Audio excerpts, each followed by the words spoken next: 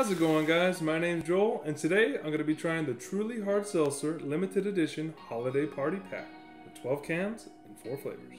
Holiday Sangria Style, Spiked Apple Spice, Cran Orange Sparkler, and Pomegranate Ginger Fizz. Each of the cans in this variety pack have 5% alcohol, so if you want to try it, remember, drink responsibly. After I try all 4 flavors in this variety pack, I'll be staying home, because that's how I drink responsibly.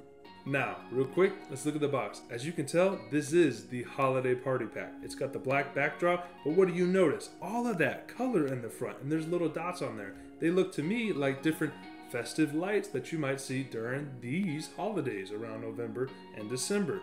Perfect time. And on each of the cans, there are those same lights, and they are color coordinated according to the fruit in the can. You've got the red, the green, the orange, and the purple. And on each of the cans, the fruit is outlined in those same neon colors. And that's really cool. I can't wait to get this open. But here's the best part. On the top of the box, it says to and from. So you can give this to somebody as a Christmas gift. Who doesn't want that? I do. But anyways, let's get this box open. This is what the cans look like, and they look just as they did on the box. But one little thing is on the backs of the cans, or at least opposite of this label right here, is a little message on each can. The Holiday Sangria Style says, serve cold, get warm.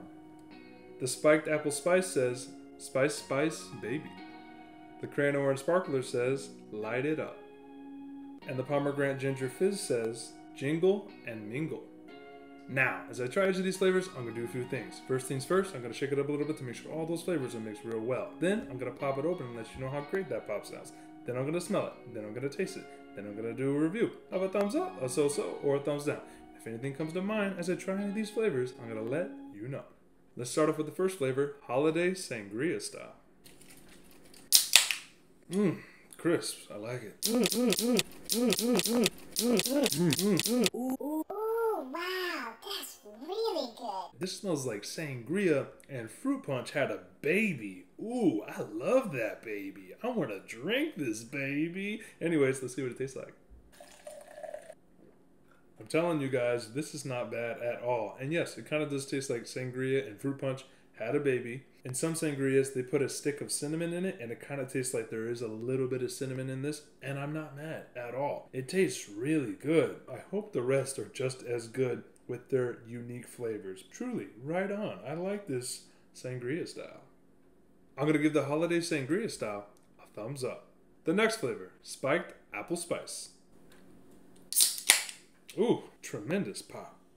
Ooh, so this smells like a sour green apple candy that I've had before, which happened to have caramel in it. And you know, it's pretty spot on because that flavor profile, minus the caramel or with the caramel, I don't know yet, kind of smells like this. And I love that candy, especially during Halloween. Let's see what it tastes like. Alright, so the spice in this Spiked Apple Spice drink, I'm definitely tasting, which I definitely do appreciate. It kind of tastes like a combination of apple pie and spice cake. If you don't know what spice cake is, well, try spice cake, then you'll know what it is. But yeah, interesting flavor, and it is not bad at all. It definitely is what it says it is.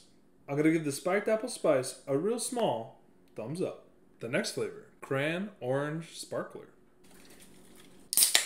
Ooh, that one was so violent. Probably because I shook it too much. That's okay. Oh my goodness, this is reminding me of this flavor I've had before. It was a candy I had when I was a kid, and I know I cannot remember it, but it was probably one of the best candies I've ever had. I really, really hope this one is good. I didn't realize how much I like Cran Orange until I smelled this drink. But yeah, it was some type of gummy candy, and if I remember it, I'll post a picture of it. But otherwise, man, I'm ready. 2 words, so good. I can't even really say too much else about it. The flavor in here is on point. It's the perfect amount. The alcohol, the seltzer, everything is mixed so well. And that candy that reminds me of this flavor that I had when I was a kid, I had when I was in the Azores. It's a group of islands in the middle of the Atlantic Ocean, and it's inhabited mostly by Portuguese people. And they have all different types of snacks and candies from their country and the surrounding countries like Spain and other countries as well. But yeah, this is definitely a great memory that came back to me when I tried this drink. So, you already know what it's going to get rated. I'm going to give the Cran Orange Sparkler a double thumbs up. And the last flavor, pomegranate ginger fizz. Another great pop. And we got a spill. But I don't care. Ooh, okay. So, pomegranate and ginger. I think those flavors are very strong by themselves. When you mix them together, yeah, I guess you get a little bit of fizz in there, the pomegranate ginger fizz, right? Mm-hmm. But I don't know if this one's gonna be great. Yeah, I've never had pomegranate and ginger and fizz mixed together in anything before. If you have, let me know down in the comments below. But let's see what it tastes like. I don't know what in the world I just drank, but yeah, this is pomegranate and ginger in here. And you know what? I don't think anybody wants this as a flavor in a drink. Maybe as a salad dressing or maybe something else. But yeah, that's about all I can think of. I'm just going to say this one is a little bit too weird of a flavor combination. And they should have did ginger with whatever else you eat with ginger during the holidays. Which I can't even... Gingerbread. Oh my god. You could have made a gingerbread one. But anyways, truly was spot on with the pomegranate and the ginger flavor. It's in this can, but I'm going to give it a rating of a so-so. Now, let's spin the wheel. Extra sip. All right, I'll take an extra sip of every single one. Yeah, that's weird, man. Oh, so good. Yeah, not bad, not bad. Pretty good, pretty good. If you tried this variety pack, remember, recycle your cans. And I want to hear from you guys. If you tried this variety pack, which one was your favorite flavor? Let me know down in the comments below. Now, last week I asked you to ask me a question, and you replied. Now here is my reply.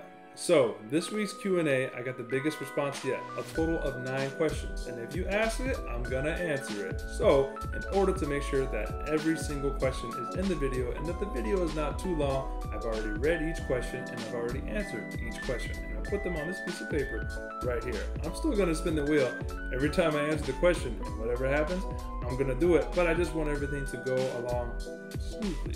So, let's start off with the first question. Where do you find inspiration? I find inspiration from my #1 life goal, which is to maintain happiness in my life. Remembering to think about the best and worst times of my past. Then on how to sustain the general feeling of happiness for the next best and better moments to come. Now, let's spin the wheel. Finish can. You got it.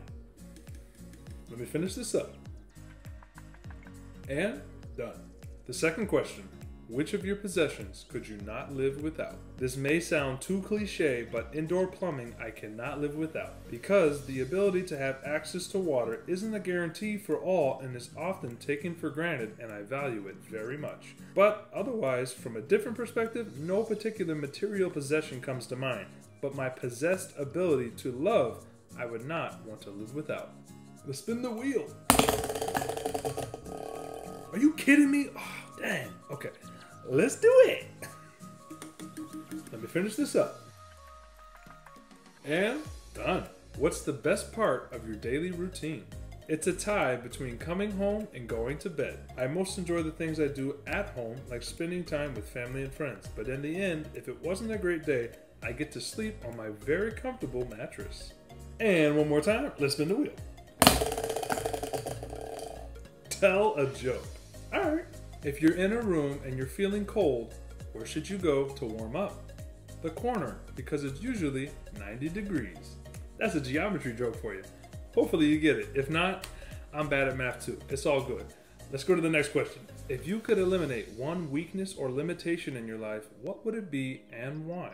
I would remove my limitations of communication, which would allow me to communicate with anything and by any way, enabling me unprecedented communications. Basically, I can talk to any animal or anything that you can think of, or even not think of. Think about that. Let's spin the wheel. Oh my goodness, this purple slice. Woo! Anyways, let's finish the can. Yeah! Let me finish this up one more time. And done. I don't even know what question we're on. I'm just gonna move on to the next one. Why does the sun make our hair lighter but our skin darker? The sun makes hair lighter from a process called photodegradation. The UV rays molecularly change the hairs and disallow them to absorb all but white light wavelengths, which is the color of the sun and the color of bleached things. It makes your skin darker because melanin, which is what gives skin its color, when introduced to UV rays, the body's protective response is to produce more melanin in the body's outer layer of skin to protect the inner and other skin cells. Let's spin the wheel! Yo man, oh my goodness, I don't even know what else I'm gonna do. It's gonna go back on that again, probably. Should I open up another can? Oh, I don't know, I've never done that before. We'll see, we'll see, we'll see. Anyways, let me do this one. Let me finish this up. And done. The next question.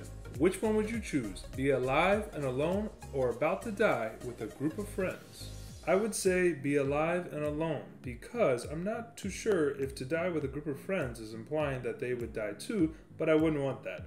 I would easily choose to be alone to avoid the possibility of death. Alright, let's spin the wheel. Extra sip, okay, but I don't have anything to sip, so I don't know what I'm gonna do. Let's see if there's any juice still left in these cans. That's a drop right there. That's a little drop right there. Look at that, no drops. Yeah, ooh, look at that. That's an extra drop. Okay, there's your sip right there. All right? Extra sip. The next question. Which superpower would you not want? I would not want the superpower to slow down time if the counteracting effect on me was that regardless, I aged the same base standard of time while using my superpower. Basically, if I use my superpower, I am still aging the same amount of time, but you guys around me who are affected by my superpower are aging at a slower process. If I fall asleep just one time, I might wake up and be the oldest man alive. What? That would be terrible. Let's spin the wheel. Thank you. Tell a joke. Alright folks, we're going into dad joke territory. So, here it is. Why was the dog afraid of the tree? Because the tree had big bark. I know guys, I'm sorry.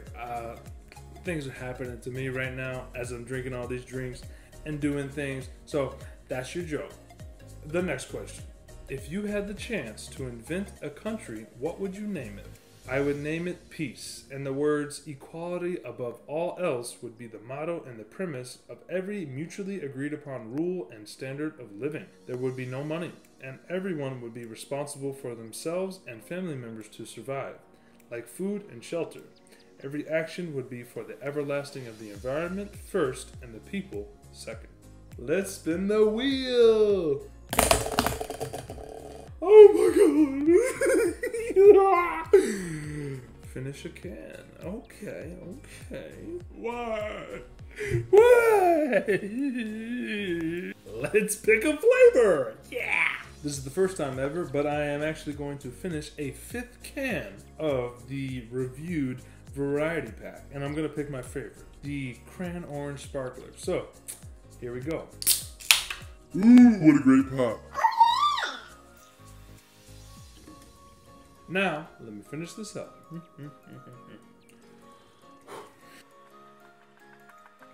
And done. And finally, the last question. Favorite outdoor activity? My favorite outdoor activity is driving my car because of where it allows me to go quickly and the things I can do when I've driven somewhere. The act of driving was something I feared to do when I was younger, but now I enjoy driving on the H1 freeway only after everyone decides to finally do the minimum speed limit and not leave 10 car length gaps in front of them, and lastly, not brake for literally nothing. And now folks, for the very last time, I'm gonna spin the wheel. Extra sip. I know there ain't nothing left in these, but maybe there's just a little bit inside this one can right here.